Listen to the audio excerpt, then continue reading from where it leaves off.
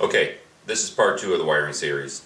Today we're going to get power to the switch panel, and then from there we're going to run all the power to the power pole micro anchor, the BerleyPro orb, the Lowrance Elite 9 Ti, and we're going to get the lights mounted in the cockpit and powered up. Stay tuned.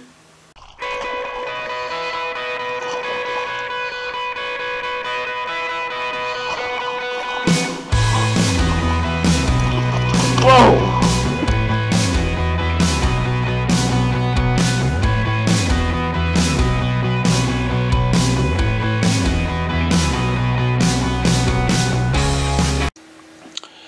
Okay, I seem to solve the dilemma of the hatch bucket popping in and out with the switch panel installed. I'll show you a quick little modification that I did for it. As you can see, she pops out now. So what I did is sectioned out a sort of a triangle section here and cut that out both sides, cut the bottom. I will show you a quick picture of the layout.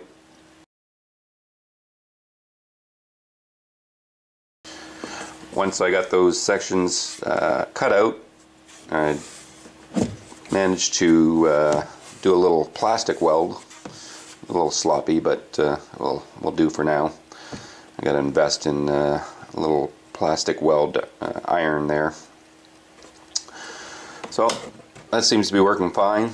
The bucket drops in and out easily. Switch panel from the back, all mounted in, ready to go. Put a voltmeter in, pulled out the socket, the plain socket that was there, and switched it for a voltmeter. Give me some idea of where I stand out there with power. And then of course the dual USB port. 4 switches. Like I said, one will be for the Lowrance unit, the other will be for the BerleyPro orb, next one will be for the cockpit lighting, and then the last one will be for the power pole micro anchor. As I said in the previous video, I do have the battery pack for the power pole, but I like to have a backup power source just in case. I'll give you a quick demo on how it drops in. I've just got this temporary cord in here to help me get it out all the time. So the bucket just drops in. Away you go. It's in there nicely. Pops in and out without any problem. My initial plan was to go with these LED lights for underneath the mounting boards for the cockpit lighting. I was at Princess Auto yesterday and I ran across these. They were on sale for only 13 bucks. They're 18 inches long, and I can cut them in half, and they have the pre-wired each end.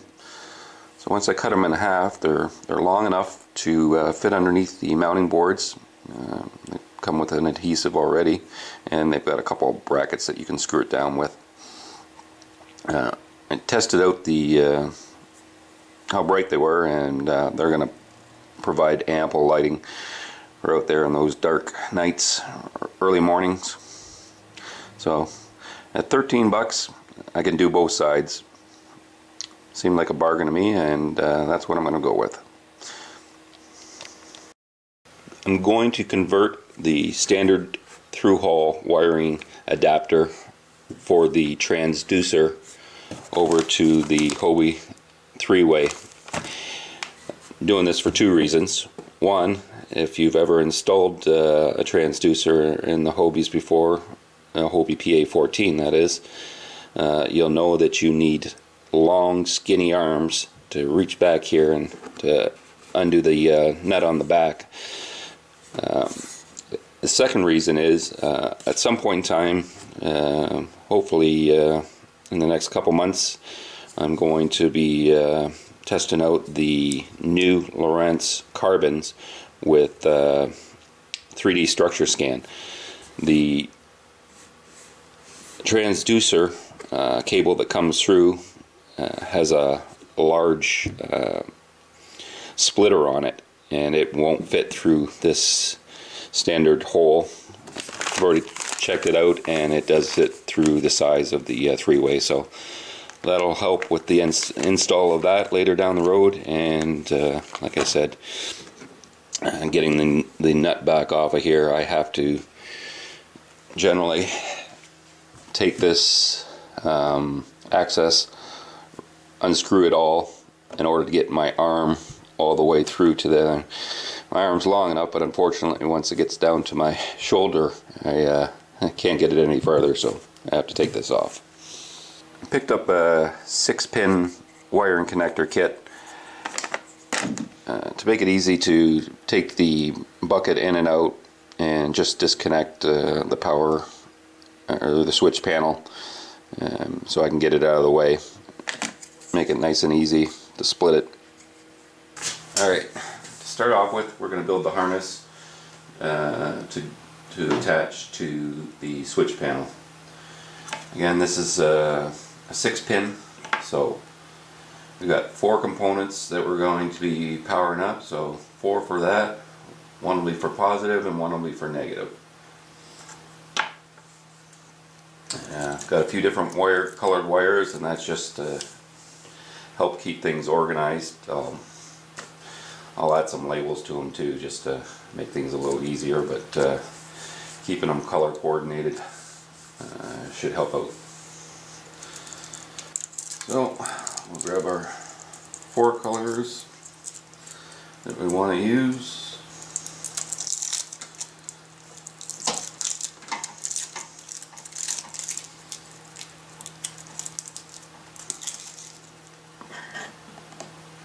And just snip off enough length.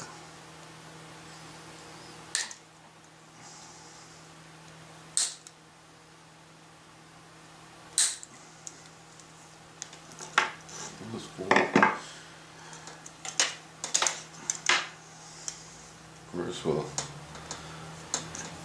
keep red as our power positive.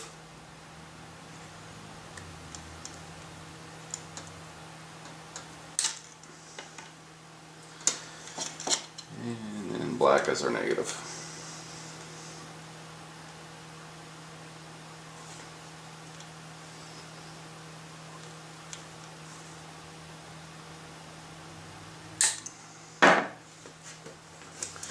Alright, so that's that end built.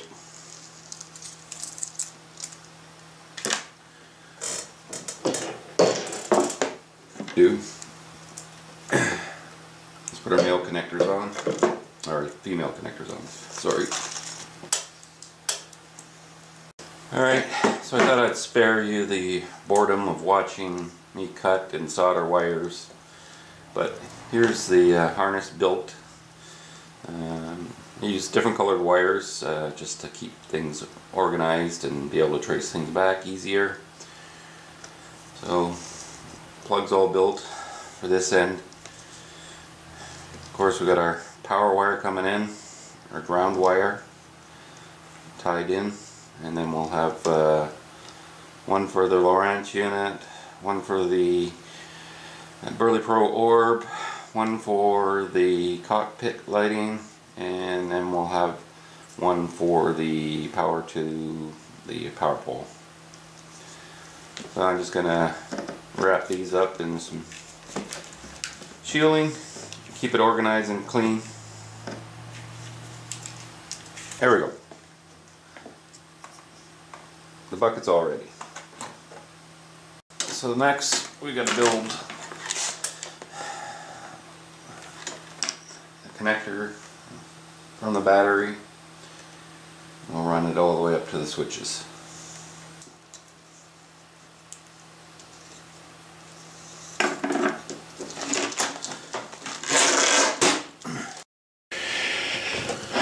So in order to run our power cord for our power pole micro anchor all the way to the back here, and to get power to the BerleyPro orb, we need to use the Hobie through-haul 3-way wiring kit.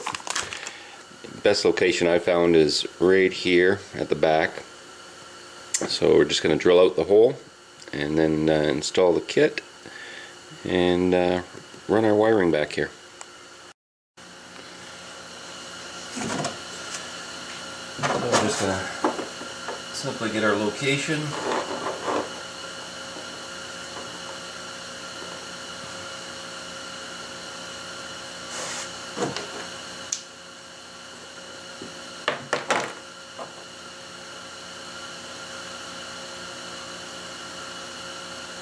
Mark our spot.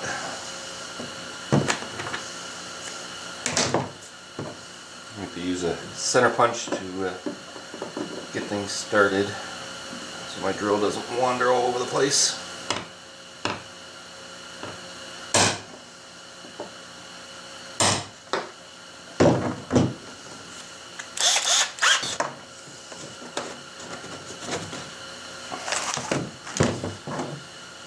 Do a little test fit.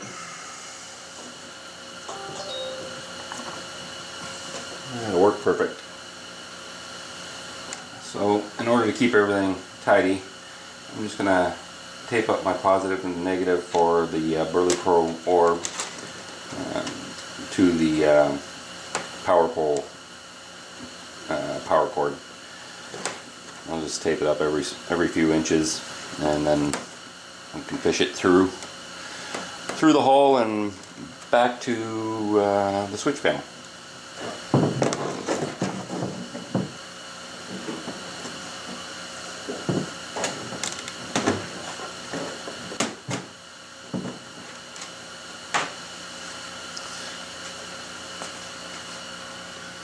Now we'll move on to the cockpit lighting. We're going to have to remove the mounting boards in order to get the lights mounted on them, and to drill a couple holes on, or one hole on each side to fish our wire through. The way I do it is that I drill a little hole just enough to get the wires through and into the hull, and then I seal that up with marine goop just to be on the safe side. It's not like water's really going to get there anyways, but better safe than sorry. One recommendation is, before you remove the mounting boards, mark the outline underneath so you know what area you have to work with to mount the lights.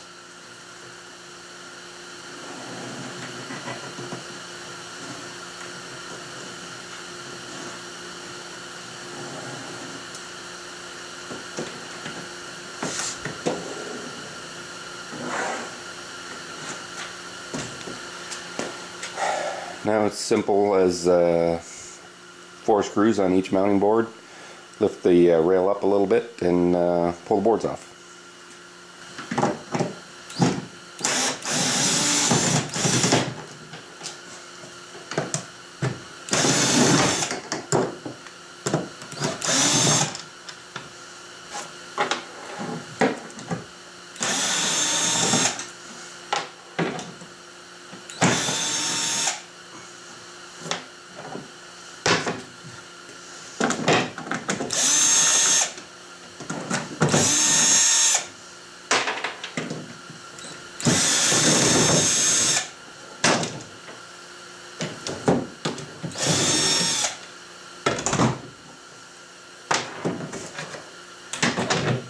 Alright, so I got my layout lines, what I have access to anyways for the lights, and measured things up, see how much room I've got. I was able to cut them in half, and actually had 3 little LED diodes left over, so I'll show you what I'm going to do with those later. But yep, so I'll just get it taped down. It comes with these little brackets as well. I'm going to use those too. I'm never overly confident in the tape that comes with any of this stuff, especially on this stuff. So we'll get that done. Okay, got the LED strips mounted, fastened down, cut to length. I used brown as my positive wires because on the switch panel that's what I used there, so that way I can trace things back and keep things organized. Now we got to feed them into this end, get the ends made, done, and chase the rest of the wires back into the plug. Now what we have to do is get our boards back in position and figure out where we're going to chase the wire through. We got to drill a little hole on each side to fish the wires through. So we'll try and figure that out.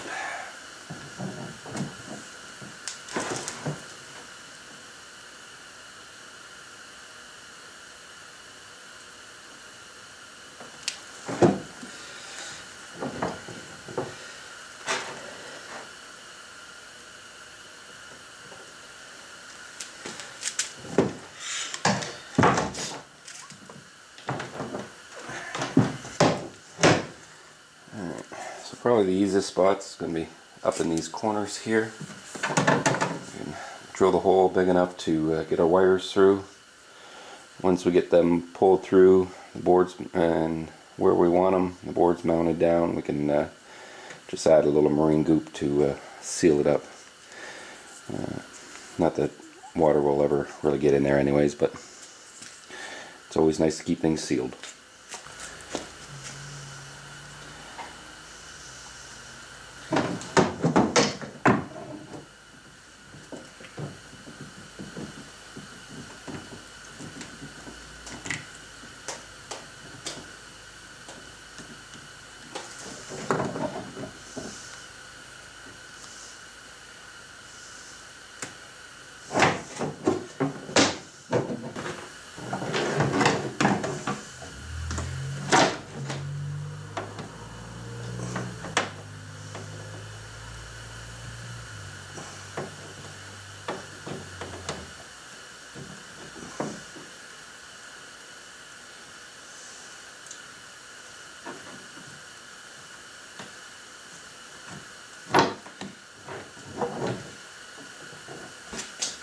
Alright, we'll do a quick little test before we go any further, make sure the lights are working. So I just put the positives together and the negatives. And there we go. We have light. The last power wire that we need to run is to the Lowrance Elite 9 Ti. It's pretty simple. Hobie already gives us the three-way through-hole three-way wiring kit right here. I like to keep my Lowrance unit mounted on the H-rail off to my left. There's another access on the right side if you prefer using it on the right. But I've always set it up on the left. That's the way I like it.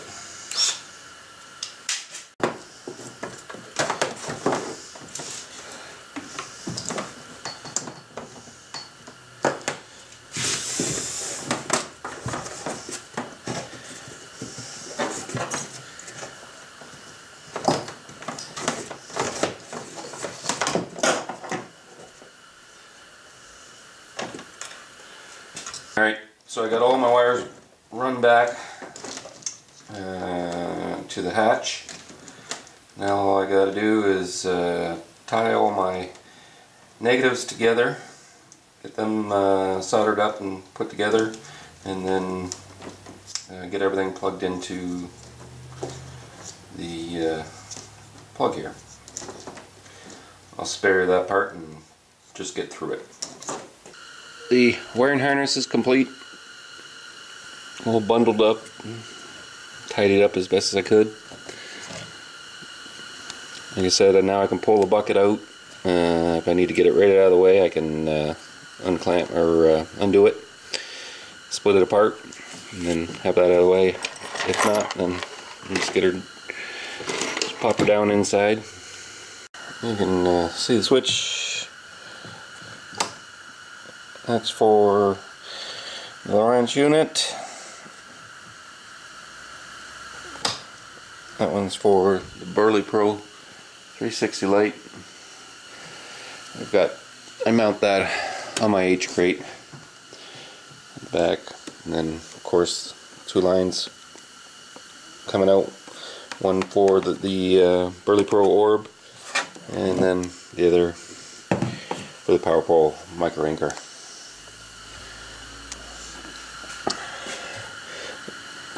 The other switch is for the cockpit lighting.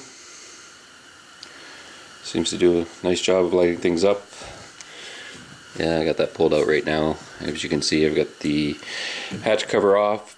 It's out being wrapped right now in order to get at the one nut to get the bungee undone. I had to undo the rod tubes and pull them back out of the way. Sorry. The last switch there will be for the power pole micro anchor.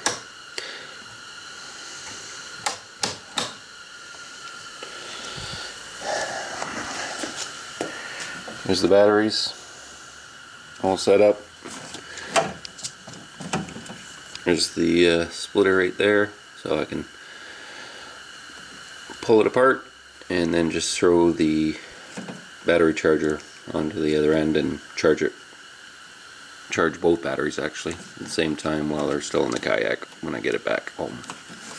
The one thing that I didn't get to that I alluded to earlier is those 3 remaining LED diodes that I had left over from the strips. Well, here they are. So I just soldered some wires to them, and the plan will be is I'm going to put them right inside the bucket here, so that when I flip the light on for the cockpit lights, I'll have a little light in the bucket as well. So figured I might as well make use of them. So I'll just drill a little hole in the bucket there and feed it out back around to the switch panel. Okay, that should give you some indication of how much light this puts out.